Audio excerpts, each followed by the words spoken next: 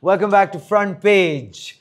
Now, well, have you noticed that every morning OpenAI wakes up and actually chooses violence, or rather, which industry to swallow up next?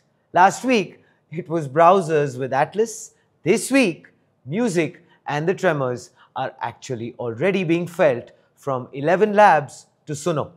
OpenAI is reportedly building a generative music tool that turns text and audio prompts into full tracks.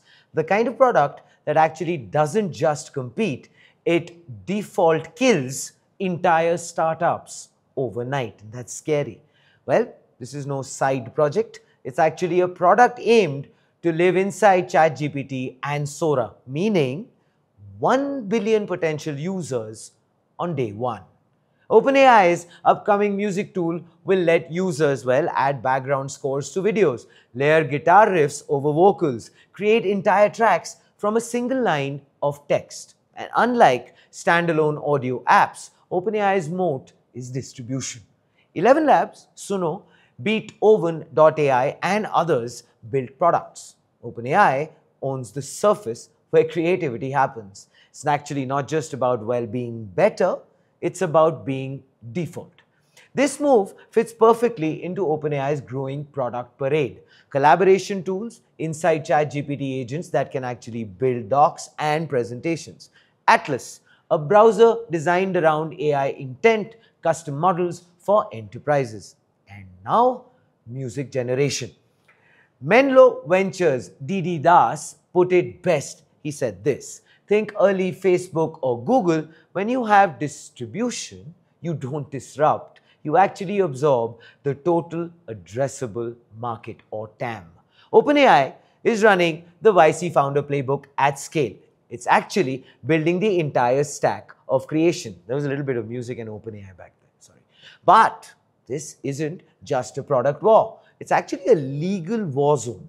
Gemma is suing OpenAI in Munich for, unlicensed lyric training. Recording Industry Association of America is suing Suno and Udio for unauthorized training data. Spotify's deals with Sony, Universal, Warner underline how messy licensing really is. So, if OpenAI follows its Sora-style opt-out training, it will walk straight into another copyright storm. The only way to scale safely is this: neural fingerprinting for melody detection, watermarking plus royalty tracking, indemnity insurance for enterprise users. Otherwise, every track generated could become a legal booby trap. OpenAI doesn't need to, price aggressively. It just needs to bundle music creation into ChatGPT, making ElevenLabs and Suno feel like, browser plugins in a world where the browser itself got replaced. The pricing pressure, feature commoditization, distribution gravity, they may survive as niche layers, but they can't actually win against a platform layer with global scale. Also, this isn't just about music. We see a pattern emerging.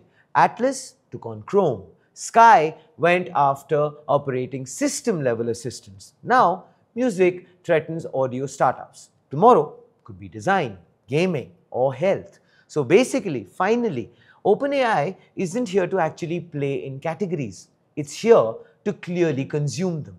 ElevenLabs taught AI to sing. Suno made it jam. OpenAI just gave it a stage. This isn't about who builds the best product.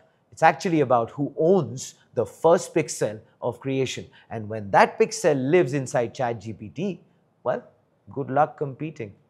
Please let us know what you think in the comments below.